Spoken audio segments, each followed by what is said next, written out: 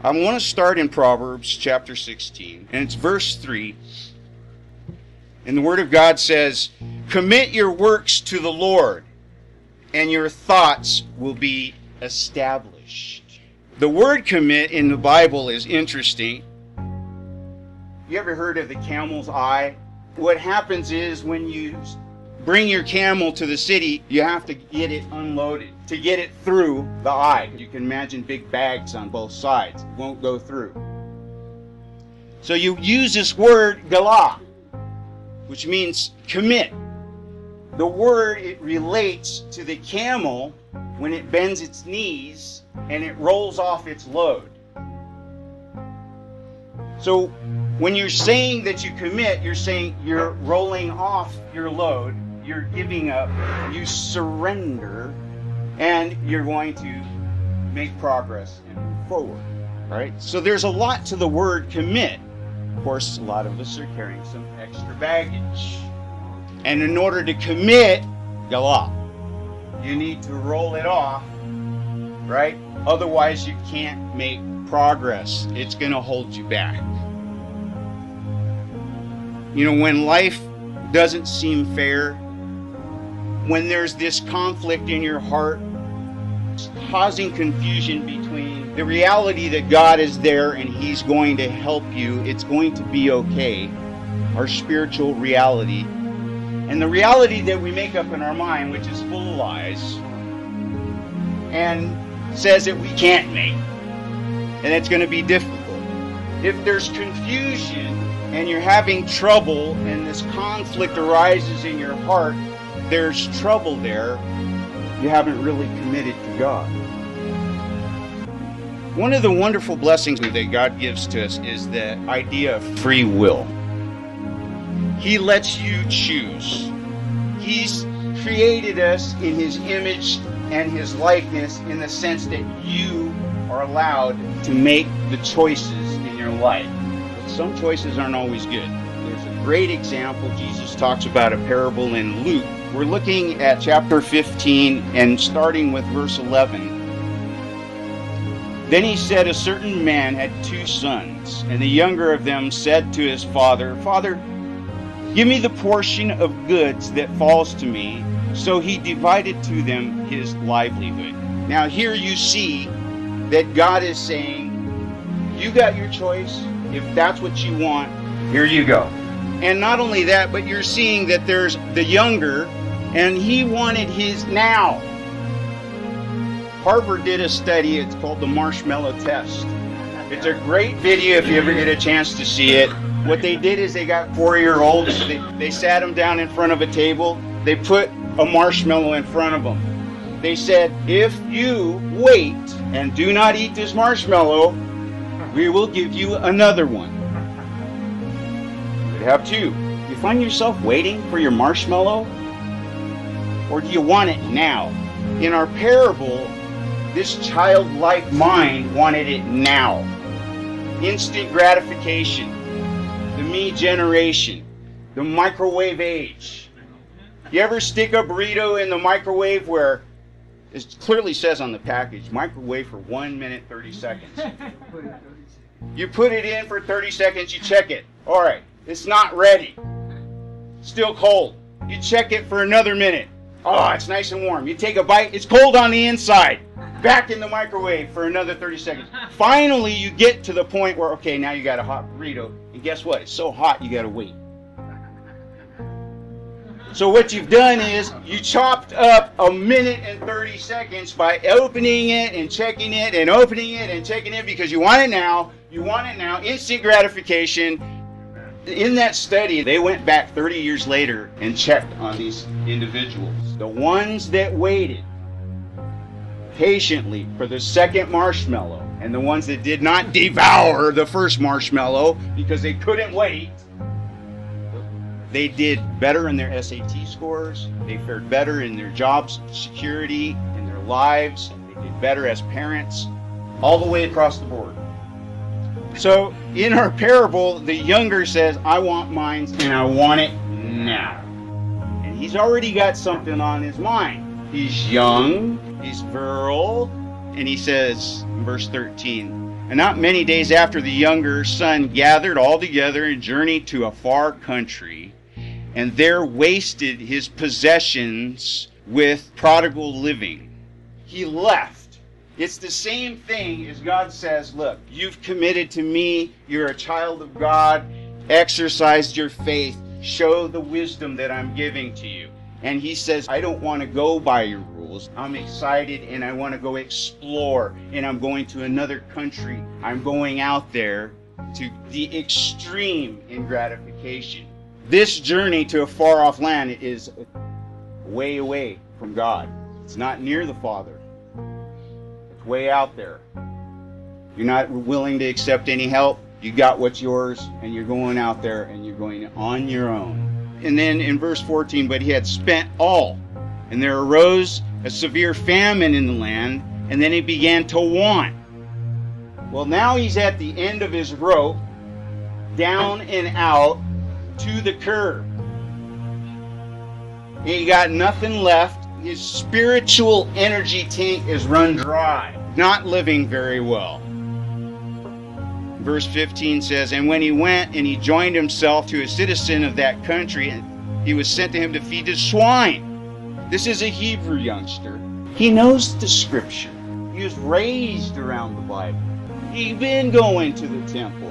He'd been worshiping God. He knows everything about everything that the ritual system, the Jewish religious system had to offer in terms of forgiveness, in terms of teaching, in terms of wisdom. In fact, he had the Proverbs that we just read. And most likely he read the very same Proverbs. Verse 16 said, and he would gladly have filled his stomach with the pods of the swine that he ate, and no one gave him anything. All of a sudden, he had burned all his bridges. Everybody said, oh, you know the Bible, and what are you doing? Look at you. And they all started saying, you liar, you're a schemer, I don't want to talk to you, don't even come near me. Nobody wanted anything to do with him. Why? Because of the choices he made in his life. He decided to make this choice to go away from God, to go out and venture out on his own, to separate himself. He found himself in the worst situation that a Hebrew could ever find himself. So he's sitting there thinking, now the scripture hits him. You ever been there? All of a sudden, the verse comes back to you and you remember, man, there I am again. It's just like out there, you're breaking it, you blew it, you're away from God, you're not praying, you're not going to church, you're not doing any of these things, and you're stuck there and you're right back in the filth, slop pit. Has your life ever looked like a slop pit? 17. But when he came to himself, he said, how many of my father's hired servants have bread enough to spare, and I'm perishing with hunger? Then he finally comes to himself in verse 18. He says, and I will arise and I'll go to my father, and I will say to him, Father, I have sinned against heaven before you. This is the state of mind that changes. It's that point in your life where you've got to the slop pit, you're broken, you know you can't do it anymore, and you've said to yourself, that's it, I give up, I throw in the towel, I'm going back, I need Jesus. Some of us haven't been broken to that point. Some of us don't know what I'm talking about. Well, let me explain it to you. I was on literally my deathbed. You think blood coming out of your nose is something? I had blood coming out of my ears. I had blood coming from every opening in my body. When I looked in the mirror, I was crying tears of blood. I literally decided that at that point, my life is over, I'm done. I crawled up underneath of a tree and expected no one to ever find me. I thought to myself, I'm dead. I'm done. It's over. That is what you call broken. It's when you're at the very end of your rope. You've got no place else to look except straight up. I call it the foxhole theory. You know, the guy, he's out there in the war, the bullets are flying, and there's the bombs going off. He jumps into a foxhole. It's late at night. He falls on his back. He looks up and he sees the stars, and he looks at the stars, and then, aha, epiphany. The light bulb goes off. God exists. And then he says a simple prayer, and he commits his life to Jesus. It's when you're in the battle and when all those bullets are flying, and when you're at that moment in your life that you find yourself broken and you give in and you surrender and you say, I give up. God's real. I need him. Admit, believe, and confess. You have to admit that you need Jesus. You have to believe that he's got the ability to solve your situation. If you do not believe that, you're not committing. So the light bulb goes off and he says, this is what I'm going to do. I'm going to go repent. I'm going back to my Father. And then in verse 18, I'll arise and go to my Father and say to him, Father, I have sinned against you and before heaven, and I am no longer worthy to be called your son. Make me like one of your servants. You see, there's a word there. It's worthy. He got to the point in his life where he felt his life was worthless. And some of us know what I'm talking about because we've had parents that have always treated us like we were worth nothing. They devalued us. The more we tried, the less that we would get credit for anything that we would do. Someone else was always doing better. You were never good enough. And so you felt in your life, I'm a worthless person. I'm not worthy of grace. His unbounding love. So when he got the thought, this is what he did, verse 20. He arose and he came to his father, but when he was still a great way off, his father saw him and had compassion and fell on his neck and kissed him. And he said to him, Father, I've sinned against heaven and in your sight, and no longer worthy to be called your son. But the father said to the servant, bring out the best robe and put it on him, and put a ring on his hand. And he said, put some tennis shoes on his feet and give him a blanket. And then he said in verse 23, and bring a fatted calf and a bowl of beans and rice. Amen.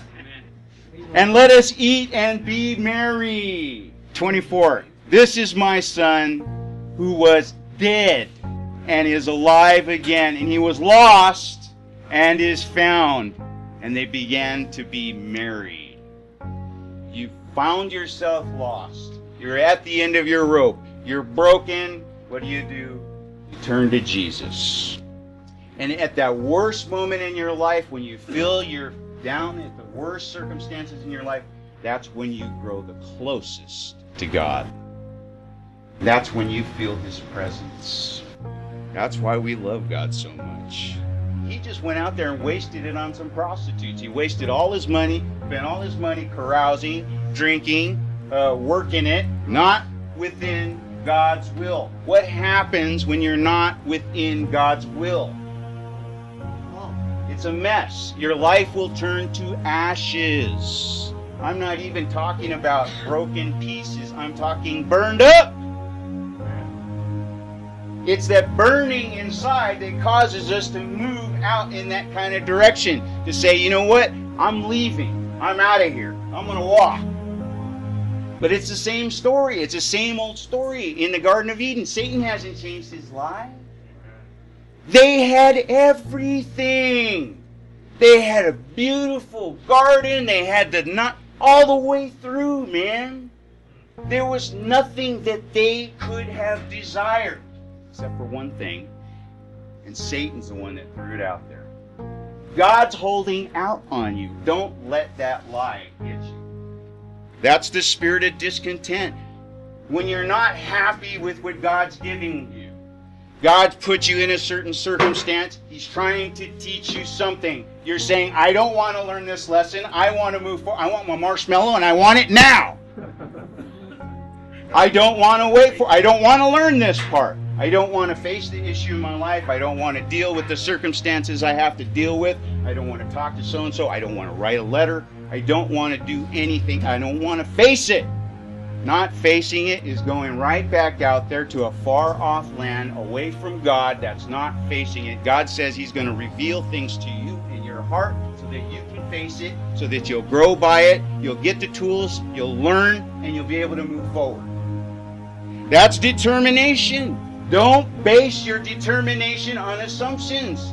That's what Eve was doing in the Garden of Eden. She was assuming that God was holding out on her. So she wanted to go, and the temptation was there. She wanted her marshmallow. Same lie. Same lie. Satan hasn't changed it. He'll let you have your choices, and if you want to make that choice, just like in our parable, you can go off to a far country. Listen very carefully. I want you to understand this. It's very important. You are a child of God. If you have accepted Jesus Christ in your life, you're saved. Just because of the fact that you're saved doesn't mean that you're not going to face consequences for your sin. God will place consequences upon your sin. He will bring you to your knees. There are lots of guys getting saved right now in prison and in jail. And I know some of them that have become pastors and set free. And they're good men. If that's what God wants to do, if that's a choice you want to make, that's the route you want to take, that's your choice. God's willing to let you make it. So what's your determination based on?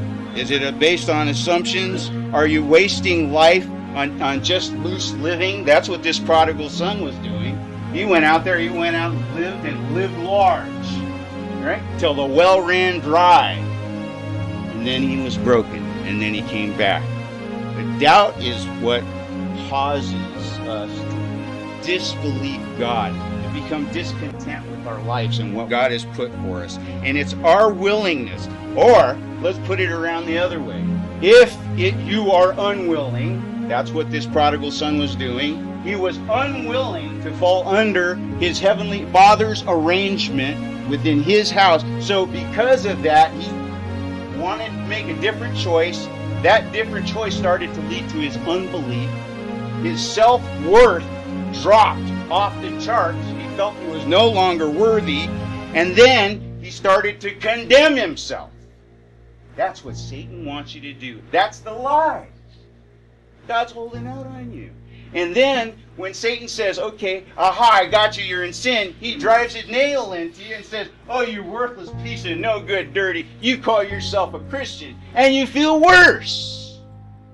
And it's a downward spiral. Don't forget you're a child of God. He's got his robe. The robe is waiting for you. He's going to kiss you on the neck. He'll welcome you back. You come on back. But you have to make that decision. It's a conscious decision. You have to commit to it. You have to say, I'm willing to repent. I know that God forgives. So take it to him in prayer. Romans 6:23 says, wages of sin is death. What we're talking about here is spiritual death. You go out into your sin, into your muck and mire, it will drive the Spirit of God so far away from you, you will end up in a spiritual death. It's not that you have lost your salvation. Your sins are forgiven once for all time, past, present, future. But you can suffer a spiritual death, and it's all bad. That's not the kind of life God wants for you. You know, and if he wants to, he'll cut your life short just to prove it. So why not turn a tragedy into triumph? Recognize that God loves you so much that he's going to lift your self-worth up off the charts. I mean, he wants you there with him. Praise him. Quit looking at things from the outward sense. Objectification of self. Anybody ever heard of that one? Objectification of self is when you're always looking at the outside world that's spinning around you and you find yourself always in the center. Let me tell you something. If you put Jesus in the center, the pride goes out the window, right? It's now selfless, not selfish. It's a matter of delayed gratification. It's waiting. Let the marshmallow sit. God will bless you with another marshmallow. He'll do it. Because you've been good and you've been faithful. You have the right frame of mind. You're working within God's will. You can make it easy, or you can go the rough way around. Sin is not the way to go. lot of it has to do with what's going on in your head. And he says, thoughts. I know the thoughts. God knows what you're thinking. He knows what's going on in your plate. He's got his angels working in the background. They're doing things you can't even begin to imagine. He's putting things together for you. Don't let that opportunity pass. He's all about reconciliation. He's all about love. He's all about bringing us together in the bonds of unity in his heavenly presence. Everything that God's got for us. Otherwise, it's just burning up as ashes. And I believe that, there in the Garden of Eden, the whole deal revolved around pride. Because it wasn't good enough for them. There was this spirit of discontent. Can we be happy with what God gives to us? And then trust in him.